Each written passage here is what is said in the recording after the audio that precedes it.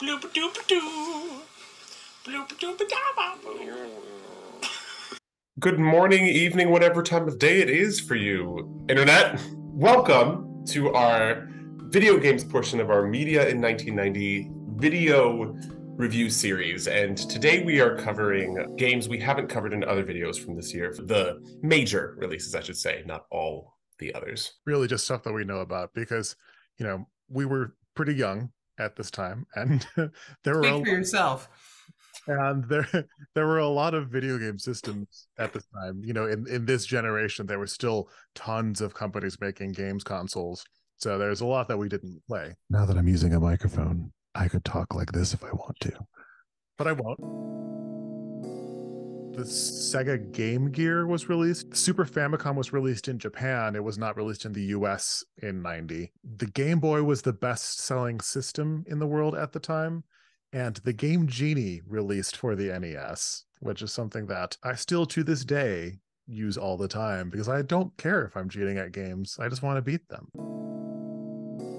Did either of you ever play this? I have a vague memory of playing this in school, I think, but it's not coming to me real clearly. Yeah, it's by Sid Meier, who the same guy who made Civilization. He's sort of a big mainstay of computer gaming for the NES. This is also available on the Switch Virtual Console. Erica, you want to talk about this one? Only just to say that this was my first sort of Street Fighter Brawl style game, followed quickly after by Ninja Turtles. But I had fond memories of playing this because it made me feel like more of a tomboy, which I treasured at the ripe age of 8 years old. Yeah, it's a pretty stereotypical story. Like, girlfriend gets kidnapped, and so it's a beat 'em up game that boyfriend and his brother have to go rescue her. It's fun though. It was released in Japan in 88, and there was a huge ad campaign to try and convince Nintendo to bring it to the US because it had been in Japan for 2 years and they hadn't released it in the US yet. Erica and I have already reviewed this, so check the link if you want to watch our review of it. This is a Gundam-like run and gun. It's got some nice graphics in the opening and pretty great music. It's pretty interesting, but kind of confusing and kind of hard. Erica, this is the one where they drop you in that little mech and you're just like wandering around shooting things and you can't tell which thing you can shoot and which one you can't. Mm-hmm. Couldn't really figure out how to play it. It's on the Switch Virtual Console if anyone wants to check it out. I have still never played this. But when this was written about in Nintendo Power, it caused me so many make-believe games of pretending to be a ninja, like running around in the yard or like on the playground with my friends, pretending we were ninjas. And it was Nintendo Power is right above this game that did that. I think this plays pretty much exactly like the first Ninja Gaiden, so it's very hard. It's another Tetris-like puzzle game. It's maybe my least favorite of them. Rameen, did you ever play this one? No, I think it's the kind of game that if I would try to go back and play now, would be too hard for me because of a lot of quality of life differences in games today versus games of yesteryear, which I'll talk more about later with a game we're getting to. But it's fine, but there are so many other puzzle games like it that are so much better. Which is an action RPG with experience and equipment, and it's actually really fun, and like you can level up to make things easier. You can buy better equipment and stuff, but there are these bat enemies that are just impossible to hit in this game for me. Maybe it's easy for other people, but I had so much trouble with it. I kind of wish I could go further because it was interesting, but it just got to be too frustrating. Which was released on the Famicom and was very briefly released on the Switch as well. They ported it for the Switch, but only had it available for a couple months. So, manufactured scarcity to keep the game expensive. Any thoughts on this one, Rameen? Well, I haven't played this one for a similar reason why I haven't played Ninja Gaiden, even though it's, Ninja Gaiden 2 or Ninja Gaiden, even though it's from a game series I've come to really love in my adulthood that I didn't play in my childhood. But I do know a few things about this game sort of vicariously because I've played other games. This game is one of the hardest Fire Emblem games because of a lot of quality of life things that weren't there. Like the signature of the Fire Emblem series is strategic role playing, on a grid based battlefield. But if units die, if like a character dies, they die.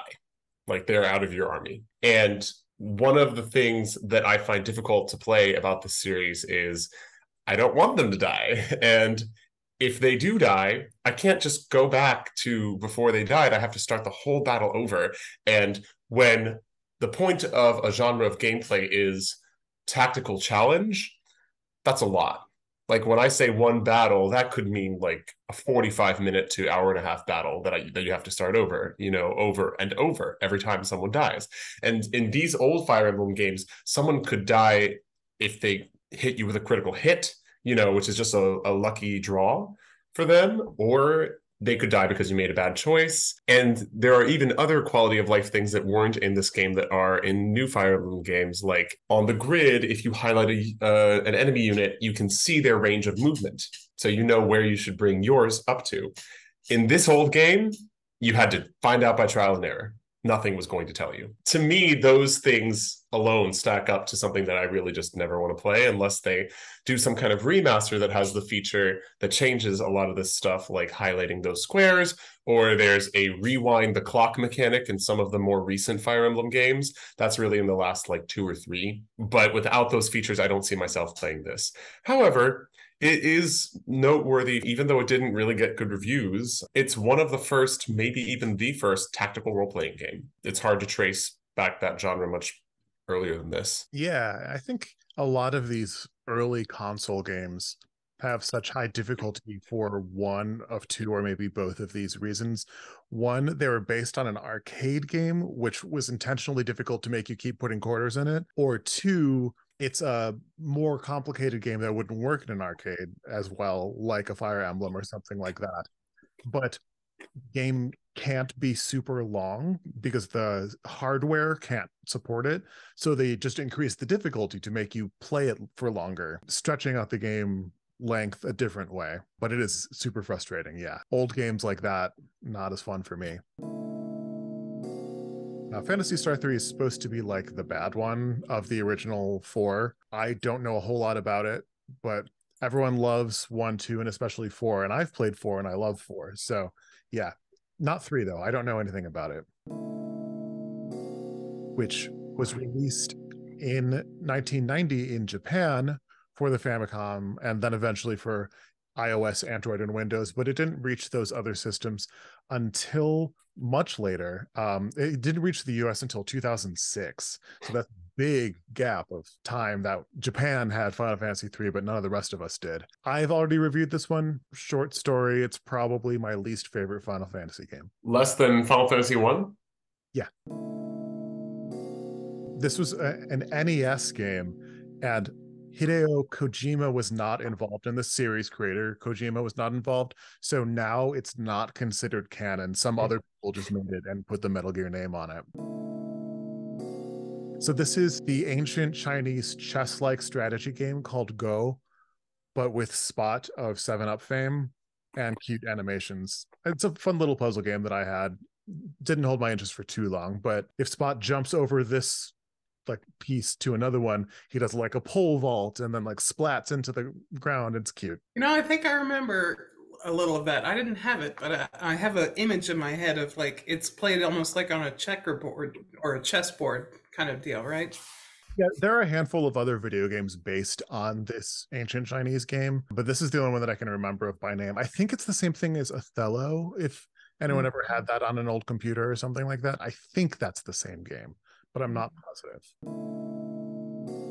It is a side-scrolling beat-em-up. Erica and I played a little bit of this on the Switch Virtual Console. It's interesting, but I wanted more story, and I really wanted a jump button. Yeah, that was frustrating. Chip and Dale! I didn't actually play it, and Chip and Dale was a cartoon I learned to appreciate more in my older years than as a child. I know that this video game was popular. A lot of people had it. It was kind of a big seller that summer, but I don't remember. I'm sure it must have been a side scroller, but I haven't played it myself. Yeah, it's a side-scrolling platformer with light action elements. The same company made this game and the Tailspin game and all of the other like Disney TV cartoon series games that came out. The Darkwing Duck was another one that they made, and they're all actually pretty good. They're all actually kind of difficult though. I was never very good at this one. It's neither about jazz nor about poop. It is a shoot 'em up, but instead of being like a plane or something, you're like a little person in a jetpack. And there's two playable characters, one named Arnold, the other named Sigourney, and they look just like Arnold Schwarzenegger and Sigourney Weaver. Eric and I played a little bit of this one too. What were your thoughts on it? I felt like I was playing Double Dragon or Metal Gear, one of the ones that was very similar from around this era, except, yeah, with Arnold and Sigourney, which, you know, is entertaining for about 2 seconds, but I didn't see much to kind of differentiate it from the other games of the time. Yeah, pretty typical shoot 'em up, except yeah, just not a plane, a person instead. This was a childhood favorite game of mine with music by Yoko Shimomura. It was one of her first, but not her first. So Adventures in the Magic Kingdom is like a mini game collection where you are a little child in the Magic Kingdom and you're going to the different attractions, the different rides in the park, and they each have like a different mini game that you have to play, and you have to beat all of them in order to get the keys to the castle and meet Mickey. It's super cute, but very difficult. I don't remember this soundtrack really standing out to me. I think Shimomura hadn't come into her brilliant powers yet. Now she's one of the best. If not maybe the best video game composer working right now. Solstice is an isometric puzzle dungeon crawler platformer with light action elements. That's a lot. It's a lot, yeah. The score for this game was composed by Tim Follin, and I think that track, that opening title track from Solstice, is the best track of any game on the NES, just because of the things he was able to do with it. So I looked up Tim Follin a little bit. He did a couple other huge games and is really highly recorded as a composer, but he has basically no music training. He went to music school for like a year and then dropped out and started composing games at like age 15 or something like that. He's English, so their system works a little bit differently from ours. It still kind of amazes me that the NES was able to create those sounds, because if we think about other NES soundtracks, that's nothing like that. Which has another excellent soundtrack by Tim Follin. I don't know why the score for a Pictionary game needed to go that hard, but it did, and it's pretty cool. You know, if we had been old enough to go to a club in 1990, I feel like we'd have heard something exactly like that. That's a compliment. For the MXS2, I have no idea what that system even is. But this one did involve Kojima, so this is the canon sequel to the original Metal Gear. Yay! If we're talking about Tetris-like puzzle games that do something interesting and do it well, I think Dr. Mario's the one. Like, this is maybe, outside of Tetris, the best Tetris-like game. Yeah, I agree. I would actually say that I enjoy this one better than Tetris, not just because of the characterization, but I think the gameplay of it is just a little more fun and amusing to me. Yeah, it's also just, you know, cuter and more whimsical with the little like viruses that are cute little monsters. Mm-hmm. You could also say that a lot of the games that many of us might associate with Tetris, like the bubble games where you like shoot the bubble cannon onto the other bubbles and then, you know, you eliminate them. You could say that they owe just as much, maybe even more, to Dr. Mario than the Tetris, because the gameplay is a little more directly similar with, like, you know, Dr. Mario, you're eliminating by sameness, and through Tetris, you're eliminating just, you know, by row. I've never played Dr. Mario. I've seen it played. It does look very charming. It's super fun. Also has a great soundtrack. Maybe not quite as good as Tetris, but I feel like you hear this one more. And you know, Rameen, hearing you say that makes me think, I think Dr. Mario was just a little more accessible than Tetris, especially if you wanted to play something more, like if you wanted to jump into a more difficult level, or if you're like, I just want to like shoot some things or do something really easy for a while, like you could kind of pick a little more. With Tetris, you really had to start at the bottom and build up every time.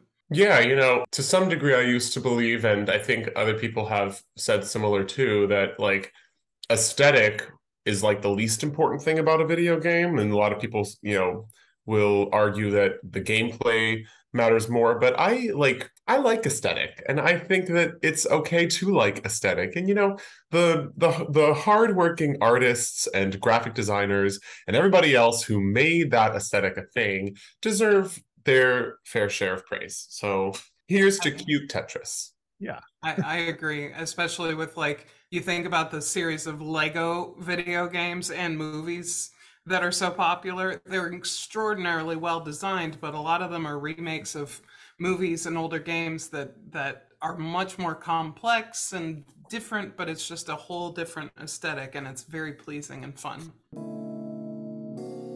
An action platform run and gun game. It's got some really cool designs, but it's way too hard for me. It's for the NES, but they have it as part of the Switch Virtual NES console.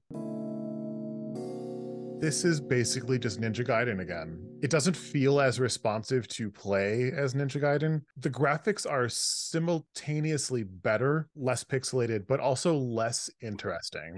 It's a blander design, but everything kind of looks nicer. There's also things about it that in some ways make it feel easier, but also more difficult. Like the enemies themselves seem easier, but some of the precision platforming required is more difficult. And when you have less control over the character as they jump, it's like, that feels like it's not my fault that I just fell in that pit. But if you're interested in playing another Ninja Gaiden, check out Shadow of the Ninja on NES. I had this, and it's an action game with some driving sections. It's a fun idea for a game. Basically, like, there's a case that you solve. You have to drive your little car to the scene of the crime and then like find evidence. When you're inside a building, it turns into a side-scrolling platformer where you have to like search the building for clues or fight a boss or something. And the clues will tell you like, go talk to this person. Then you'll go back out to the map and look to see where that person is and drive your car there. The driving sections are top down. While you're driving your car there could be other cars that show up and shoot you. And so you got to like shoot them back or get out of the way or speed away or something. Yeah, it's an interesting idea for a game. A little difficult and it feels a little clunky, but pretty cool. In looking back at it, like I can see how it's related to the series, but it also doesn't seem to have anything about the series that are like the things I really love. Like, being able to change your weapons out, or I don't know, the way I've seen his movement in that platformer. Again, it's that quality of life, that way that old platformers play. I don't know how else to say it. And it's a little too hard for the wrong reasons for me. I've always thought the Mega Man NES games were really hard. I from what I understand, I've never even seen anyone play 3, I don't think, but I think the original trilogy on the NES are very similar games. They basically just have different bosses. I think people's favorite tends to be Mega Man 2, if I'm not mistaken. If you know better than us, if you're a Mega Man fan, let us know in the comments. This was also about the time, basically after 3, Mega Man sort of became a bit of a cash cow after that. And we're just going to keep coming out with the similar games over and over because people will buy them. And of course they did. It was a while before they kind of hit their stride of, ooh, this is fun and interesting again. I think all of them are pretty well loved. This is a computer point and click adventure. It seems really cute and really funny. So it's one that I would be interested in checking out. There's a new one that just came out, like the 3rd or 4th game in the series just came out this year or last year, I think. So worth checking out if anyone likes point and click adventure games. These next few games are the games that released with the Super Nintendo or the Super Famicom in Japan. So F-Zero is a racing game. Sort of the point of F-Zero is that they're all hover cars, and so that traction on turns feels different. But this is where Captain Falcon comes from. Falcon Punch! But other than that, it's basically just a racing game. And there are so many that are better, but also there are so many that are worse. I love this game, but Erica and I already reviewed it, so we will move on. But it was the best-selling game in Japan that year. I will just add that I used to play Super Mario World with my mom all the time, and she was terrible at it, but it is an excellent game, and she enjoyed it even though she was terrible at it. So if my mom sees this, we should play again sometime. Man, Rameen, that's impressive. I never, ever could get my mother to play a video game with me, ever. My mom was a really big Tetris and Dr. Mario fan, and she was really good at both of them. Yeah, that was my dad, but my mom, not a chance. My dad played golf games. It was released as an arcade game in 1989, but then in 1990, it came to home systems, a whole bunch of them, including the Genesis. And this is also on the Genesis Switch Virtual Console. Why do I always have trouble saying that? This is an action platformer, and it looks really nice and it feels good to play, but it's difficult. It's a really anime-looking game. It also is on the Switch Virtual Console for the NES. It's an isometric dungeon crawling action RPG, but then the battles take place one-on-one in like a first-person view, and I cannot figure out how the battles work. I could not figure it out. It's like kind of cool, but way too hard, and it's one of those like one hit and you're dead type of games. So StarTropics was released for the NES and is on the Switch Virtual Console. It is a Zelda-like top-down action RPG, but with jumping, and there's probably more puzzle solving. The action doesn't feel anywhere near as good as it does in any Zelda game, and I've heard people say forever that it's super difficult, but it didn't really seem that surmountably difficult to me, but I also didn't get super far, so I couldn't tell for sure. This is Saga 2 in Japan. I have played this game. I really enjoyed the world of this game. So the idea is that you are traveling in search of your long-lost father across different worlds that are all connected to, for lack of a better way of explaining it to someone who hasn't played it, to like a tree of life, but it's in this weird outer space like interdimensional place. The world is really cool and really well built out because each of these other worlds that you visit all have their own crazy and interesting side stories and characters in them.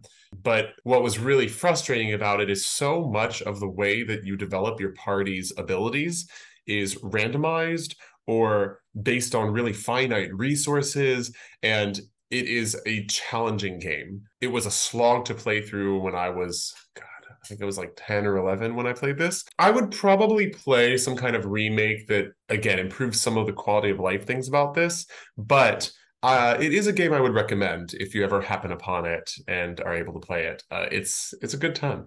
In this series, you like choose your party before the game starts, and you can make it like male or female or monster or human or robot or something like that. Yeah, but basically, because of the way that the plot is structured, they're kind of just three faces who are traveling with you, you know? And because of the randomization of the benefits you get as you level up, it's really only beneficial to pick, I think it was robots was the best one, or mutants. It was one of those two. If you knew anything about how the mechanics worked, it was actually pretty limiting, even though I think it was kind of intended to be the opposite.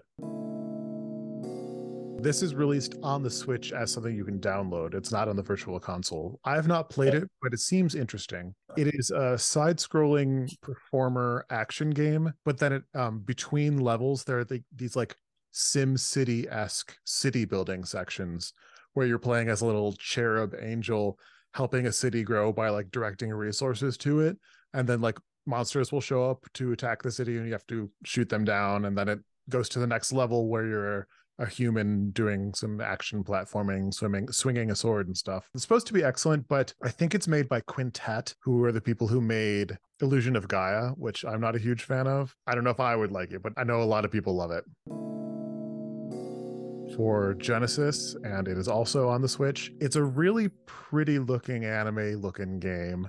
It's another shmup, it's another shoot 'em up, and this one is tougher than many, but I love the little anime sequences at the beginning of the game and between levels. Erica, this is the one that you played for a while when I was watching you. It's tough. It is tough, but I liked it. I thought that with this style of fly through the air, top down kind of view, it's one of the ones that I was like, oh, I could play this for a while and try to get good at it. flight simulator game, but you start by having to learn how to parachute out of the plane and then fly through rings and stuff like Oh that. yeah, no, I did kind of like this one. That's been a while now. I Yeah, don't know. It's something about this kind of game is like it's both a puzzle and a sort of almost like you have to do a balancing act, a full body balancing act with your controller. I feel like I didn't see a lot around this time that played that way. I liked that. But yeah, it did also kind of come a little naturally to me. I think if I had struggled more, I might have hated it more, but I thought it was cool and the graphics were really good.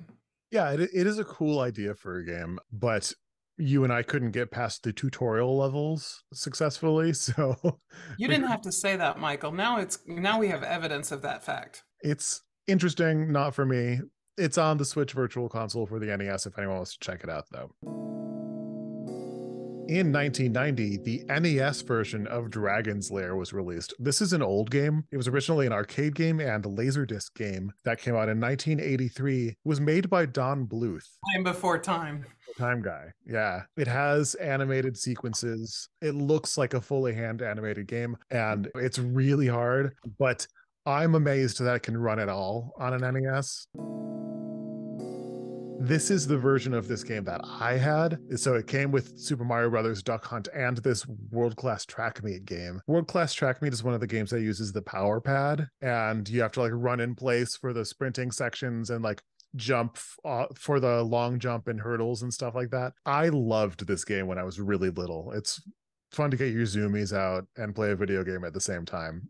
I just remember hating this game because I was so bad at it. It's nothing against Duck Hunt. I just remember playing with my friends who were so much better than me at it and getting so frustrated when I was a little kid that I would put the gun up to the screen and it would still miss. It would still miss. So forget you, Duck Hunt. You can't play with us, but good on you if you're good at Duck Hunt. You're not me. A dog that laughs at you. God. Stupid dog! The only dog I don't like.